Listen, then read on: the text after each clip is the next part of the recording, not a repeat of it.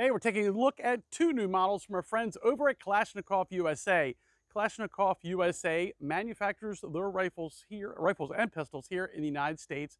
They've been extremely popular. They did roll out the KP-9 series about 2.5 or 3 years ago. It's been wildly popular, awesome pistol.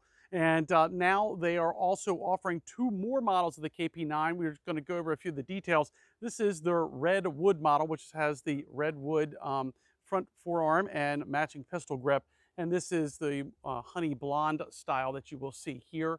That's got the kind of honey blondish color to the pistol, but definitely adds a little pizzazz to the standard KP-9. Before this, they were only coming with the black stock sets, which is, kind of boring, the black plastic. But KP-9s, again, wildly popular. We'll go over a few of the details. So it does have a crink-off style flip-up dust cover, which is really cool. You'll notice there's a hinge there, which allows you to pop up the dust cover.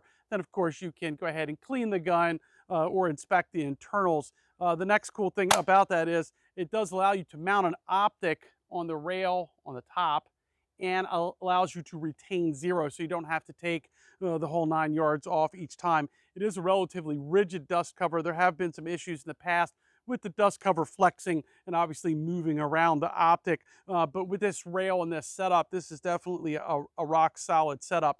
It will take your normal front AK handguards if you do want to try to swap it out. Of course, these are rather attractive. It is threaded on the front end. It does come with a muzzle brake that is removable, and you can pop that out if you want to put a suppressor or another muzzle brake attachment on there. It does not have an optic rail on the left-hand side, so therefore your only optic mount that you're going to go for is this top rail, or if you replace the upper front handguard rail with a different type, like an Ultimac or something like that that's out there, you could forward mount the optic on there.